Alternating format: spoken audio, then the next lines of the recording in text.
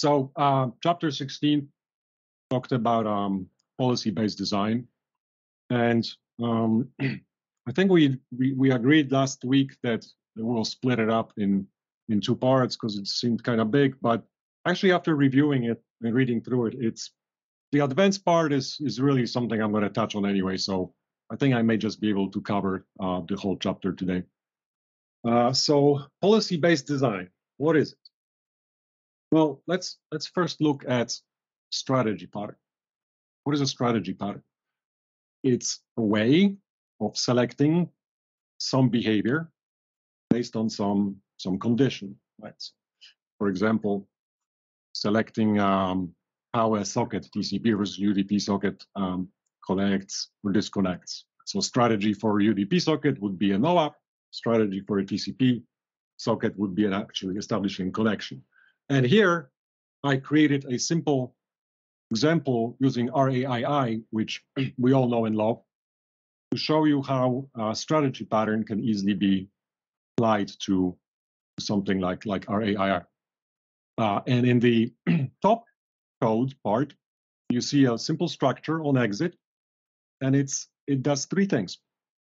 When it's constructed, it accepts some sort of a proc and makes a copy of it in its local private variable. And then on exit, in its destructor, it calls it, right? So very simple. Stack object, you create it, you give it a lambda, and when you're exiting, when you're being removed to stack unwinding, you call whatever the lambda was. So we can use that in the next example you see to unlock a mutex in a safe way, right? Create a mutex M1, I lock it, and then place a on exit stack object and give it a lambda that holds a reference to this mutex, which will call the unlock on the destructor of on exit. So we just made the code that's using it more exception safe, because whether we return out of a function, do a jump or return from a function due to stack unwinding, the mutex will be unlocked thanks to RAII. However, there is overhead to this approach. There is space overhead, and there may be computation overhead, meaning cycles. Extra code may need to be executed. Space overhead is straightforward to see here. We have to hold a copy, an instance of this callable. So how would we solve this problem with a policy-based design? So let me first talk briefly about policy classes. What are they? Policy class should be a class that represents one particular action, can be consumed or is consumed by other classes, which can consume one or more of these policies. But the critical part when dealing with policy-based design and the designing of policy classes is that they should be orthogonal policies, meaning they represent unrelated actions. So if I want to now build, for example, a thread-safe unique pointer, I could apply the pointer policy, which deals with how to release this pointer, and I could apply a separate mutex policy, which handles locking and unlocking for me. But those policy, as a convention, is good design. These two actions, because they're completely separate, they shouldn't really be molded into one, nor should the action in one policy really depend on parameters of another policy. So you want to keep them orthogonal, so there's good cohesion and there is no coupling between these policies. So that's a policy class. Now, how would we use it? There are several ways. First way is through composition. So here, back to the RAII pattern. This is RAII1, and it takes a value of some type T and holds it. And it then has a policy, which is another type that's being configured. And it also holds an instance of that policy. And then the destructor, it calls p.close. Right? So this is some sort of a cleanup policy. T can be anything here, and policy can be anything here. And as long as there's a close method inside this policy type that can accept value of type T, you're good. The condition, the policy has been satisfied. And it's worth noting that there's a storage overhead to this, even though previously I showed you the previous slide that the policy class doesn't have any members, but it will still have allocated separate storage allocated for it as a member of this class. C++20, I believe, brings in a new attribute called no unique address, which allows you to effectively get empty base class optimization without having an empty base class. It's when you have a member that's just a type without any other members, you can mark such members with no unique address, and they will not have any extra storage allocated for them. And so then the way you use this type of policy through composition, you see in the second code snippet, I allocate a new integer on a heap, and then I create an instance of this RAII1 object and tell it that you will operate on pointers to int, and here's your pointer policy for deleting. And so this RAII1 will hold this pointer by value and will also hold an instance of this policy. And it will apply this policy in the destructor. Now, it's another approach to solving this is to do it through inheritance. And there are lots of benefits to this approach. First, there is no storage overhead. Most compilers do empty base class optimization by default. So as long as your policy that the RAII2 class is inheriting from, as long as they don't have any data members, this will occupy no additional space when creating an instance of RAII2. The inheritance can be public or private. My preference is to just roll with public because it gives you an additional benefit of being able to decorate the public interface.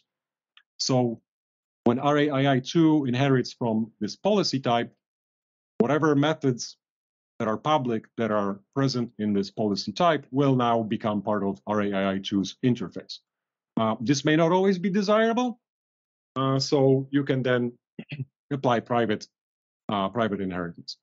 Public inheritance is the inheritance of contract, right, of behavior, whereas private inheritance, it's really just an inheritance of implementation details. That's how you can think of it. Let's see. So again, here, the second code example, I create a mutex, M2, I lock it, and then I create the instance of the RAII2. I tell it you're going to hold a reference to a mutex, and here's your mutex policy, which the RAII2 now inherits from. And in its destructor, it simply calls policy : close. Another approach the author talks about is through type erasure. So shared pointer does that. Hey, Martin, yes? sorry. Can you go back to previous slide? This one? Yeah, one back. Or? Yeah, this one. So yeah, instead of storing policy P there as a data member, can we do this? Just do it in the destructor, create the policy, and call the close. Yes, of course. You could create a temporary policy, and then just call close on a temporary, and it would it would skip the. You would not have the storage overhead. That's right. Okay. This is just one example, given in a book, so I wanted to show it and talk about its advantages and disadvantages. An advantage of this may be that the policy, can keep some state, right, and multiple applications of the methods from the policy can update some internal state. Yes. Some state keeping or whatever. Versus if you just create a temporary and use it, you do not have that. You don't have that. But again, state keeping can also be achieved by inheriting from policy. Okay. So all right. So yeah, there is a type erasure approach, and shared pointer does that. I don't know if our author talked about the shared pointer, but it's kind of hybrid policy, I guess, approach, because it is runtime. It happens at runtime, but it's nevertheless an application of some policy that's provided to the shared pointer, which is then type erased, and this policy in case of shared pointer is the deleter policy is applied when the last instance of the pointer goes out of scope. But that carries with itself memory and execution penalty, because you gotta to type erase, you have to allocate it on a heap. You need to have a non-template base class with a virtual method, and then a derived templated class, where you can inject the type and then erase it through this virtual public interface of the base. And again, there's the cost of indirection of having to make a virtual function call. So some notable examples of policy-based design from STL. These are the first one of the unordered map is based on composition. The second one in unique pointer, I think this one is also based on composition, or it may just, the unique pointer can be asked. It can give you an instance of a deleter. I don't know if it's, I think it just creates a temporary and gives it to you. And similarly in a destructor, I think unique pointer will create an instance of a deleter and call upon it. So that unique pointer does not get any storage overhead from the deleter that it's using. But a good example of the orthogonal or unrelated policies are shown in the unordered map from the STL, where you have three separate policies there. One is how to hash your key type. Another one is how to compare it, right? And the third one is how to allocate the key value pairs.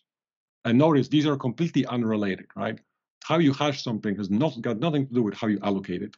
And how you compare two keys has nothing to do with how you hash these keys, and so on. So this is a good example of orthogonal policies that one does not depend in any way on another.